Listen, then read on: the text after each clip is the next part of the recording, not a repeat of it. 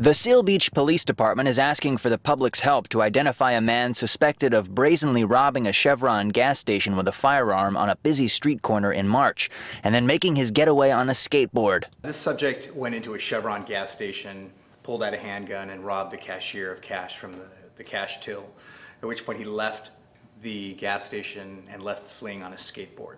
We believe he left and got into possibly a blue Ford Focus. It was about 7 p.m. in the evening on a Monday, March 14th. At this point, we have no idea if, in fact, this person is responsible for others. But this is another reason why we wanted to put this video out to both our law enforcement partners and our media partners to help identify the suspect to see if he is indeed involved in other type of robberies. Sergeant Bowles said getting away on a skateboard isn't that unusual.